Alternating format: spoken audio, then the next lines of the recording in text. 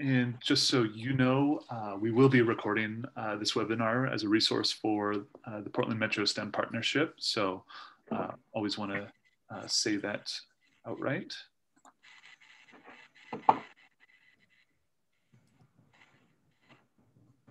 And those links is the idea capture tool.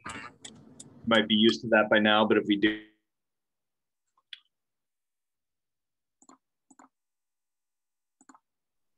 You are mute, Brad. I was just mentioning that the idea capture tool, we're using it for attendance. And it's also just a chance for you to let each other.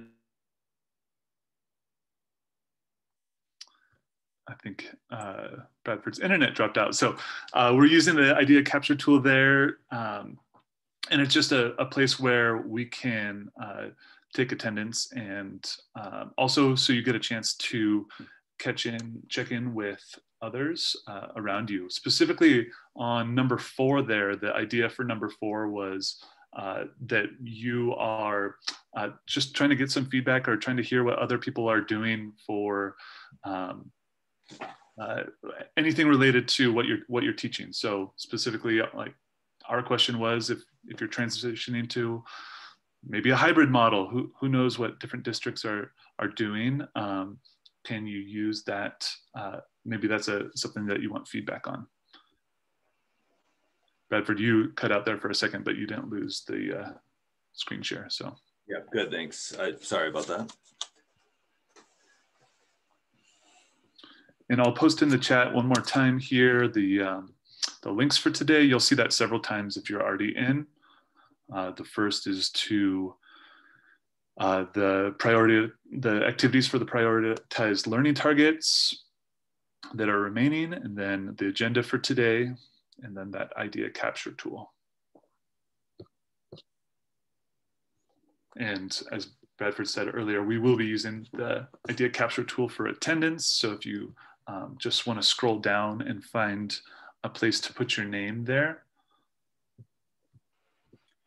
And once you finish, if you want to read other people's questions that's them asking for feedback. So if you have some feedback to give them, that's probably appreciated.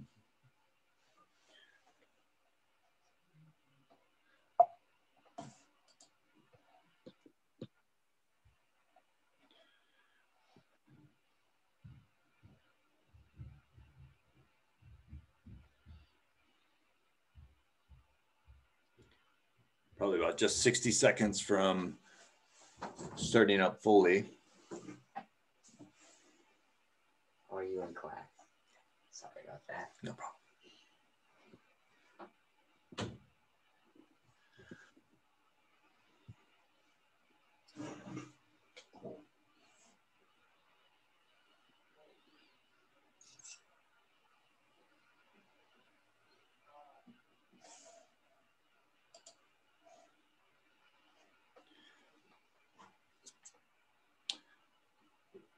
Welcome. We are probably just 20 seconds from starting, but I'll just try to say everything quick from the top. If you could, we'll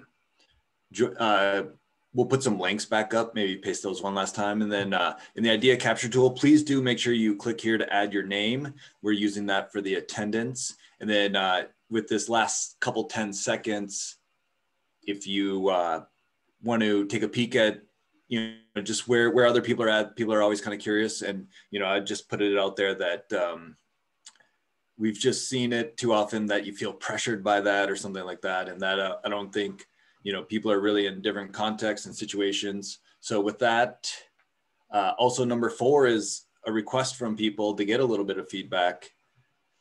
So if you have time to look at that. But I think we'll get started, and we're not going to dive right in. So we got a couple more things to say, but we'll get going. Just a quick introductions. Bradford Hill, science and engineering teacher at Mountainside High School. And I'm Matt McCollum. I teach science, physics, and IB physics at Mountainside as well.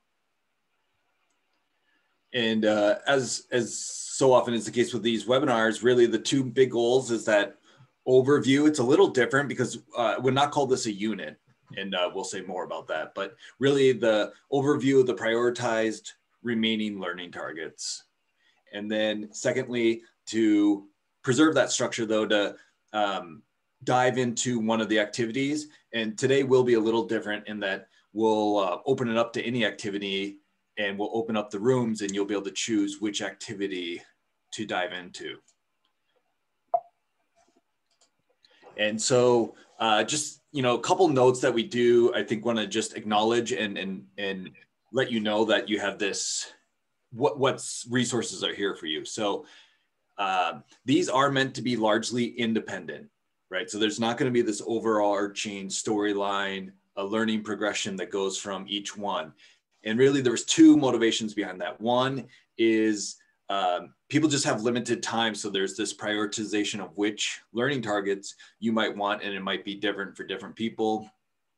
And then there might be this need to balance assessment types. And you'll see that some are labs, some are more knowledge-based. So with that remaining time that people have, you might pick and choose differently. And then I want to make the comment about the perceived time constraints, both what I've already mentioned with time, lots of people have said they're not going to have time for a full unit, or even just looking at what they need to do with unit 6 to finish that. And then will you add more? And then there's also the time constraint on the side of the physics council that really led to to be frank, is just led to departure from our design principles. And we'll be explicit about that. We'll try to let you know what resources are there and what's going on. And then just to be, we want to just explicitly acknowledge, and again, we'll call it out in the activities too, but some of these have not been tried with students. So we want that to be upfront, and that is different than a lot of the, essentially all the other materials that we present. So it's just the context and the situation that we're in that we felt that had to be acknowledged. Matt, I didn't know if there was anything I missed, or you just wanted to add. No, I don't know. Maybe we skipped the slide about, is the next slide for chat versus question? Yeah. So I just wanted to also say, when you have questions, if you put them in the idea capture tool, that would be helpful for us to document where those questions are will live. That'll be in the parking lot there, and we'll answer that when either during the session, or more likely when you go into your choice breakout room. And then if you have questions for the participants that other participants might answer, put those in the chat, as it's harder for us to monitor there. All right, so I will jump to the agenda then and just kind of try to give that overview. Again, just that introduction, the idea capture tool. Again, at the top is questions for us. And then similar to past ones, again, kind of overview of the prioritized remaining targets. And again, we're gonna do that like 90-second overview, and then 3 minutes on each activity. And then we'll do a choice breakout where you can pick any of those activities and do a deeper dive. And just to say it a couple times, I'll just say the feedback, even from last meeting, please start with that student hat and then move to the teacher talk. So, and you're gonna, I mean, there's a lot going on. So there's need for, there's more than the time we have. There's need for both of those. So, but please do try starting with the student hat. And then we'll come back in that last few minutes and really want to give a little bit of time for reflection. And that also is helpful for us, but also just to honor that time, to give you a little processing time, and then put both questions in the parking lot and verbal, and then adjourn at 5 o'clock.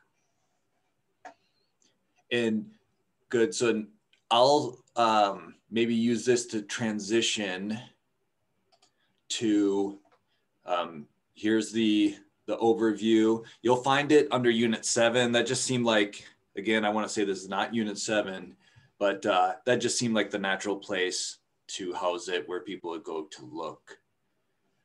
And again, so the overview, I would say that, you know, feedback's gonna be really key on these. for instance, I will go ahead and dive in a little bit. So activities. So one of an important activity that does live in Unit 7 is this performance expectation around explanations of the Big Bang. So one overarching comment though to say is about Unit 7, more that would be not in the distance learning model, but important to set that up for when we are back in person is, should Unit 7 have a strong storyline that really makes it fit together when people are having trouble getting to it, or something that we've piloted it and tried out in smaller pieces is should that one have like 2 or 3 day chunks where if you have 2 days before winter break and you don't want to start the new unit, or you're going to be one thought is to have it be, if you knew you're going to be absent 2 days, to have it be closer to asynchronous lesson.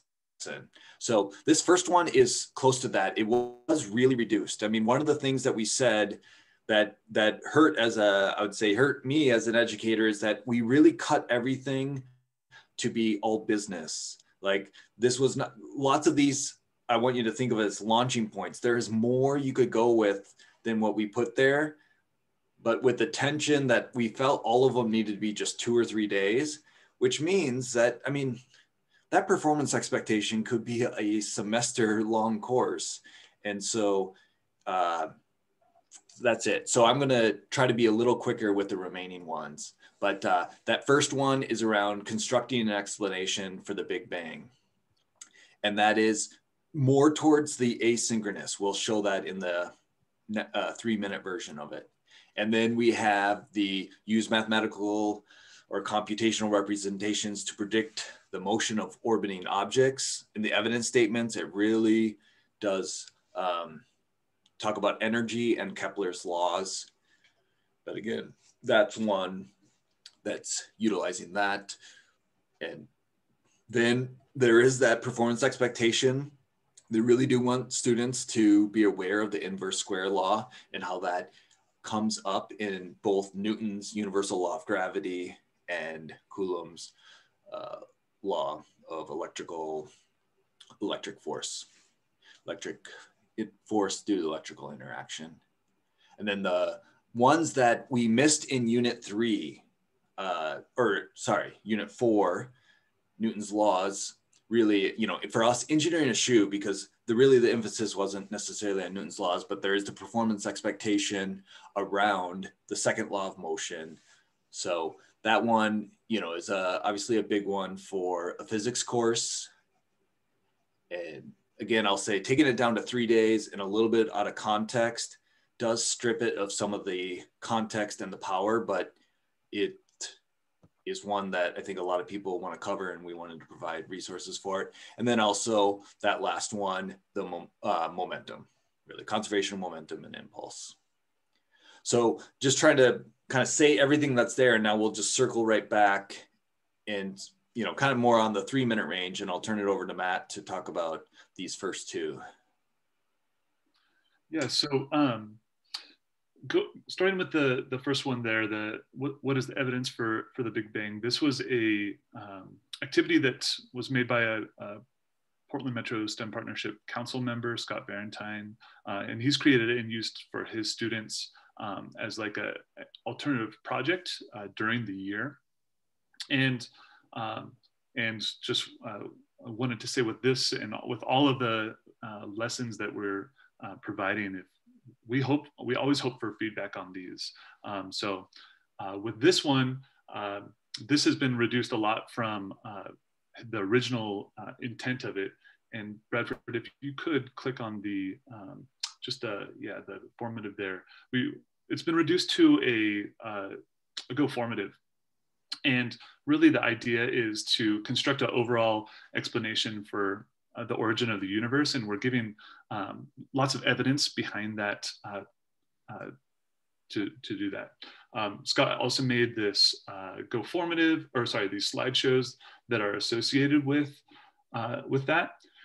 And the slideshows kind of follow by giving some of the evidence that students couldn't come up with, for example, on cosmic background radiation and other things that are providing those resources to students to be able to watch, and then giving them opportunities in the Go Formative to reflect on. This activity was designed, and many of these activities were designed to be synchronous, that students really do need feedback on this. This is all very new information to them. And so while Go Formative, students can kind of work at their own pace, but it also allows teacher feedback and allows that opportunity for that. So really, we think for it to be successful, there needs to be that give and take of synchronous time and student work time. Then with the second target on the agenda there is related to around orbital motion and making some predictions about orbital motion. Because energy this year in distance learning was taken off a little bit because of our work, we cut our more traditional energy unit and tied more of it into unit 6. We wanted another opportunity to come back to energy bar charts here. So Bradford, if you could go into, that tab there. So we did start with this idea of the energy skate park. So when you look at the full scale activity, it starts with like a zoom out of orbital motion. And then we want to get a sense of energy with energy bar charts if they haven't been done with your students. This is a new Desmos that we made to allow students to get some instant feedback about energy conservation. And so we zoom in on the PhET energy skate park, where they're looking at the interplay between gravitational kinetic energy and gravitational energy and kinetic energy as it's moving back and forth. And this idea can be then transferred to orbital motion. So we're starting something more basic, and then we're moving into orbital motion. So we use this PhET for orbital motion. Students will interact with it in several ways. They'll make stable orbits around the Earth there with the satellite. And then they'll start interacting with it a little bit more in terms of the energy that is associated with it. And Bradford, I think if you could go to slide 9 there. Actually, can you go back one slide first, and then, so they start with this idea of like dragging the dots where they think the largest gravitational potential energy is, and then the largest kinetic energy. And then they do something very similar to what they did with the energy skate park, where now they have on an orbital scale, we can use energy to really describe what's going on with the motion of the satellite as it is moving around the Earth in that elliptical orbit.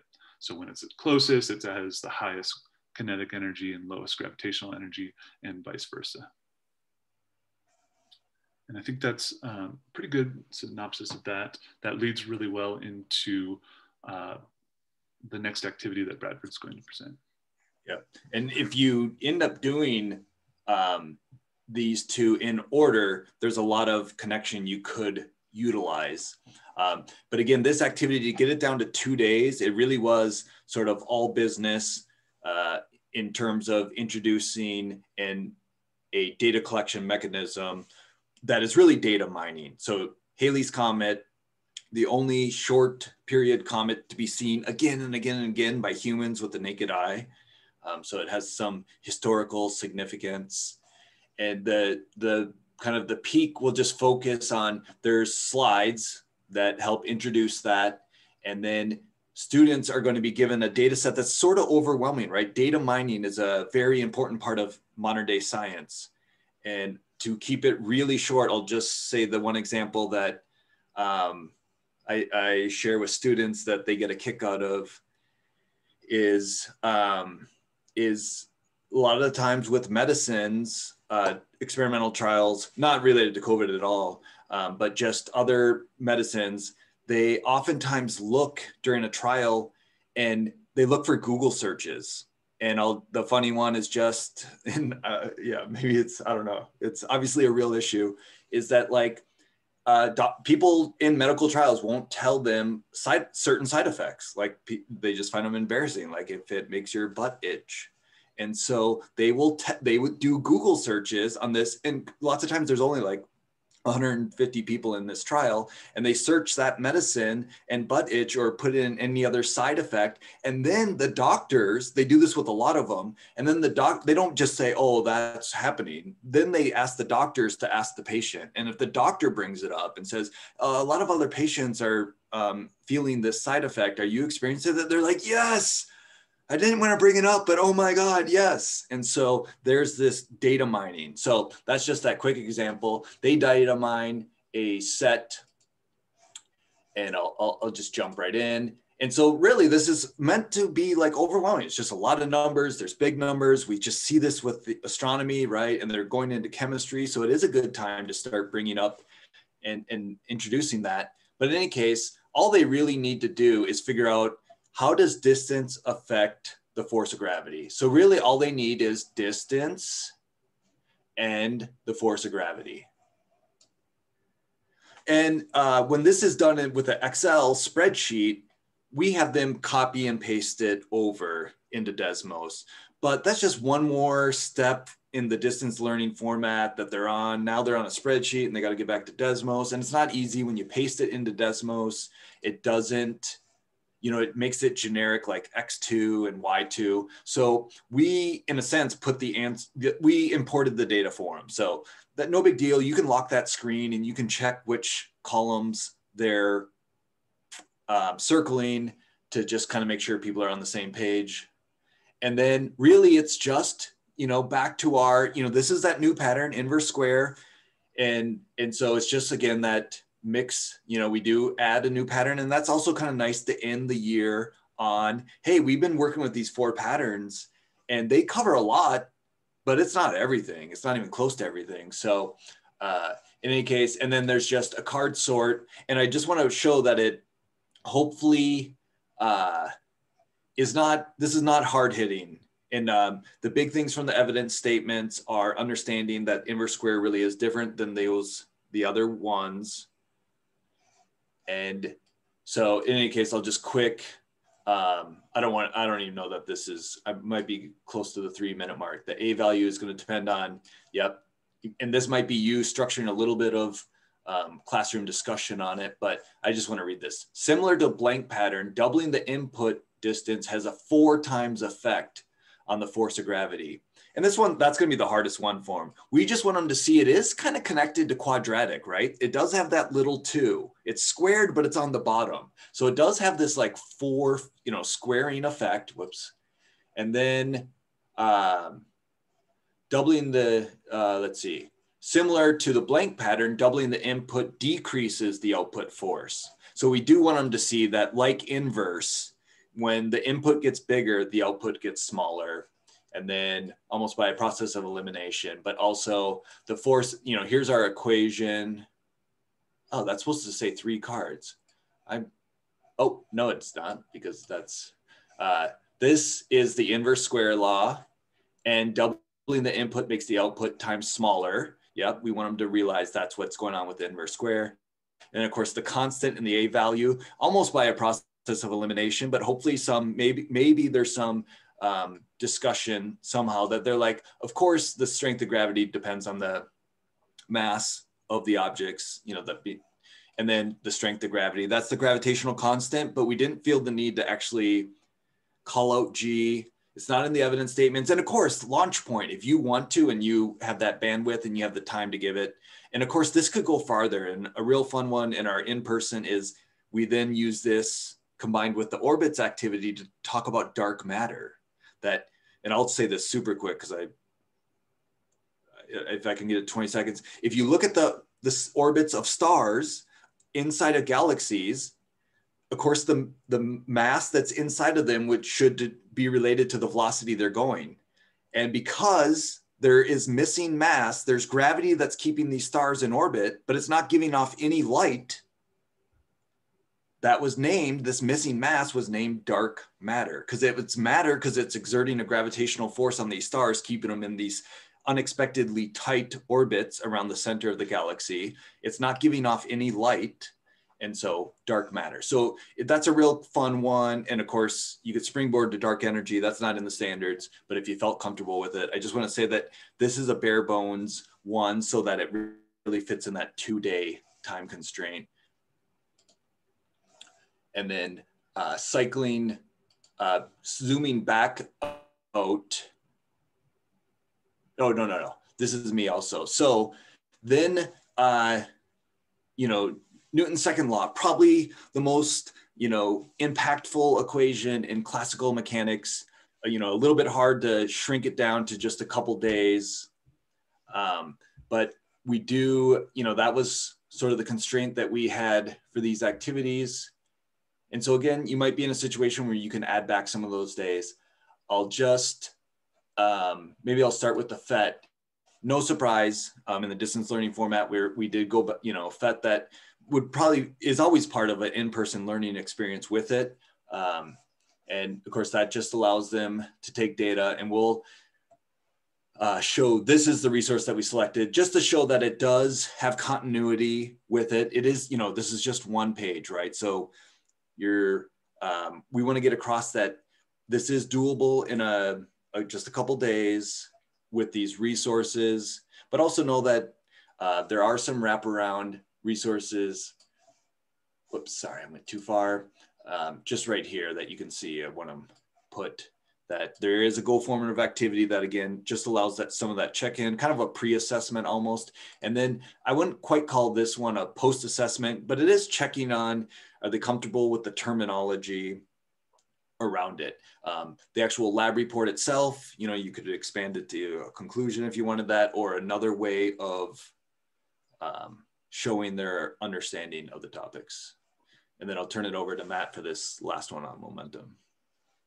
Yeah, the last one on momentum is really kind of a re-envisioned model of something that we've done in class for several years now, looking at momentum and looking at several different videos associated with it. And we envision this more as an interactive lecture. If you had a day or two that you wanted to insert in, there are some references to rockets, so envisioning some of that could be tied into space as well.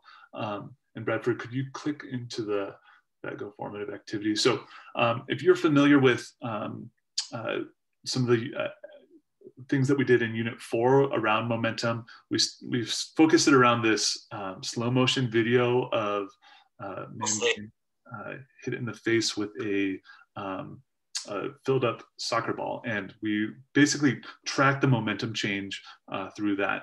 And as a good, I'd say, classical model of what momentum is, then we take that idea and expand on it and push it forward to some other situations. And finally, the last situation, if you scroll all the way down, is you missed it there. Is a rocket. So that's the middle one. Sorry. Is a rocket where they're looking at the momentum involved in a rocket, that conservation of momentum takes place, rocket's mass goes up and the fuel goes down, conserving momentum while still propelling the rocket. So that's a kind of a take on that. Bradford, if you go back to the calendar, you can see, I think if you refresh, it should be there in a second. If not, there is a link to some slides that are the kind of the native slides that we used. So yeah, the link to the past teacher slides that are associated with that. So if that's something that you're interested in, you could look at those teacher slides and use those to help you with that instruction. That is definitely one that is intended to be kind of an interactive lecture that you're watching videos together with class. they're thinking through, getting feedback, showing student work, and trying to use GoFormative in that aspect where we get this live feedback and we're able to interact with students in that way and give them feedback there. And I'll expand that, and remember that the in-person resources are a resource for all of these. You know, you would go back and hunt for which learning target they're from.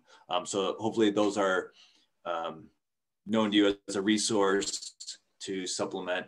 And then in a situation where they are going to be more asynchronous. And I just want to say that and that just needs a little bit of support. And that when we say synchronous, it doesn't necessarily mean, I mean, optimally it would be like the closer the feedback is, the more helpful and actionable that might keep a student. But this could be, you know, if you do need to, you're in a situation where you're only meeting twice a week or something, you might be in a situation where if you can, they need feedback, it doesn't necessarily have to be verbal feedback. So, you know, within GoFormative, you can have that back and forth as well. Okay, so zooming even further out just to our overall agenda, I think we're doing good on pretty much right on time. And, you know, here we were guessing that people from feedback we got last time, and then just kind of the situations that we're hearing around the state, is that, you know, lots of people might have just time for one of these or two. So, but people might want to do different ones. We really, you know, space is kind of just a different way, you know, it grabs different students that some of the other topics in the course might not have. So that one, but of course, you know, acceleration equals force over mass, so important. So people, we really thought we just didn't want to pick for you which activity you want to go on. So in a minute, especially if you're familiar with Zoom, but if you're not, we'll fly. And actually I did learn that you have to have the newer Zoom to have this pop up. So we'll handle it for anyone that doesn't see it, but shortly there's going to be a window that pops up, and you are going to have to go onto the room, and onto the right, it'll say join when you hover over it with a mouse. And so we're thinking that we want to keep the rooms just to like 3 to 4, just to give people a chance to process. So some rooms we anticipated, you know, like Newton's second law might have more than 3 people that want to look at it, or orbital motion, or evidence for the Big Bang. So we made multiple rooms of it. So once a room has 3 people, start up the next room. And if you end up with a room where you're only by yourself, we're going to be monitoring that quick, and we might move you back into a room that has some people so that you don't get stranded there. So just wanted to let you know with that. Before we send you off, we always want questions, and I didn't check this time, but we see a couple questions here right now. We'll probably try to answer those right now. And then if you call us into a room, happy to join you. And then we'll just be here though. So as you discuss this, please do start with that student hat. We do get that feedback. We know that you also need teacher talk too. So just say that the feedback from participants has been start with the student hat on and look, but just as questions come up, put them in right here, and we'll try to answer them kind of in real time even. So kind of maybe you want to have this portion pulled up if you have multiple tabs open, this and the activity, and then we'll try to get you feedback that you are asking.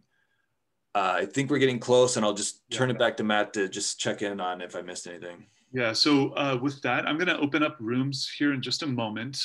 Decide which of the resources that you want to look at. And I labeled on my Zoom, I had to expand the window, and I'll open it right now. You should be able to see, I think if you, down at the bottom of Zoom, I believe it should say breakout rooms. Are you seeing that, Bradford? I can't see it since I'm the host. I do not see it. Let's see, maybe under. Oh, maybe, I'm going to stop screen sharing for this moment. Okay. Oh, and I will say also the other feedback that we got that seemed to work well for people is if one person's willing to share their screen inside, and I was just trying to check that we've enabled them to be able to do that, is if you share your screen, one person, then it's, I guess it's not a joke, it's literal, that you would be on the same page then. So that way it just kind of ensures that you're talking about one thing and someone else is talking about another and you don't realize it. So if someone could kind of agree to do that. I'm going to click on breakout. Oh, I see it. I had to click on breakout rooms. No, I did need to click on breakout rooms and now I see it. Yeah, so it's down at it should be down at the bottom there where it says breakout rooms. Next to it, I see people are kind of choosing to join in there. Next to those rooms, there is a number. You will have to click the blue number that says join. It'll turn to join once you hover over it. It'll say join once you hover over it. And you can find the room that you want to go to and join another person who might be there.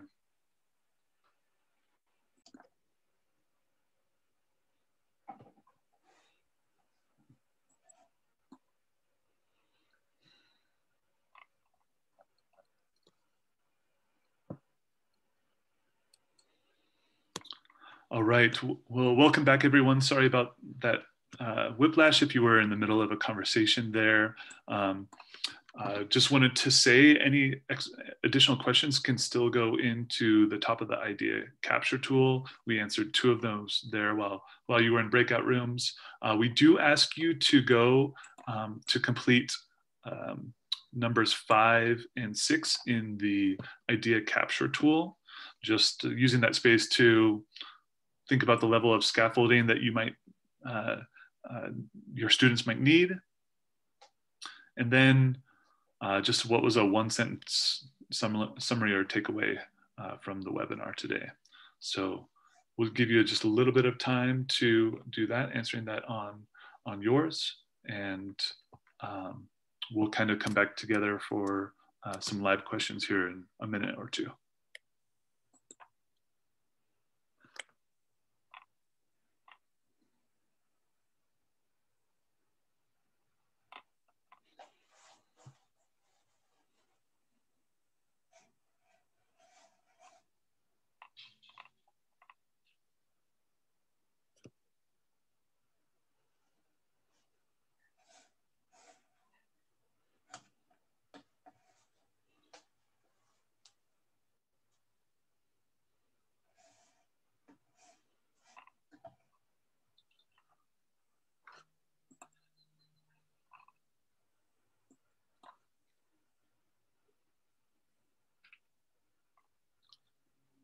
Give you about 1 more minute and then just see what live questions come up before we adjourn.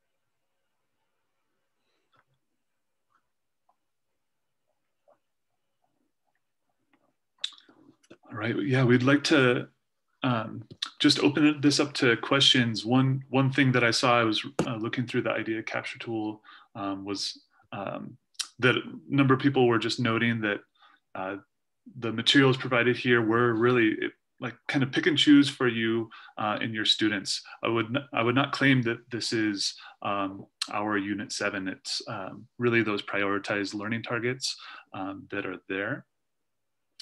And definitely in person is a lot more in depth there. So do we want to open it up to other questions that people might have before we adjourn here?